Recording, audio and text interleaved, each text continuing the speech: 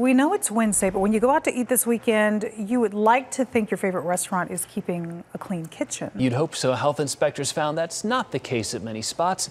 Here's Jason Berry with this week's all-new Dirty Dining Report. White fuzzy growth on strawberries, mold spotted on sausage sticks. That's just a taste of the health code violations inspectors uncovered at Valley restaurants this week. Bogeys on Rural Road off Guadalupe Road in Tempe. 3 major health code violations.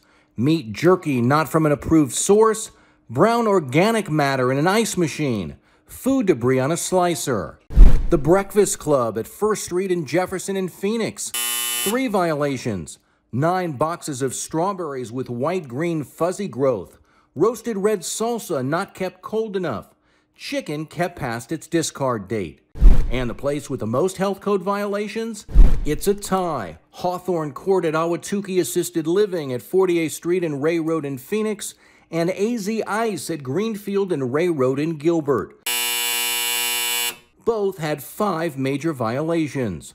Hawthorne Court had raw ground beef stored above bacon, deli meat not date marked, pulled pork not cooling properly, mixed vegetables out of temperature, and pureed carrots not held hot enough. AZ Ice Gilbert had mold growing on sausage sticks, eggs stored above cheese, a can opener with food debris, hot dogs and chicken wings out of temperature, and steak not date marked. Both places are now on notice to clean up or could face legal action.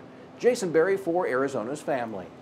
All right, Jason, thanks. And here are the spots that are keeping things clean. The Dean's List of restaurants with perfect health inspection scores. They include some Burros at Baseline and Mill in Tempe, Barrows Pizza at Brown and Gilbert Roads in Mesa, Cranberry Hills at Central and Thomas in Phoenix, Oscar's Pier at 83rd at 59th Avenue in Union Hills in Glendale, Original Geno's at 23rd Avenue in Camelback in Phoenix, and Cantina Hueros at Lake Pleasant Parkway in Happy Valley in Peoria.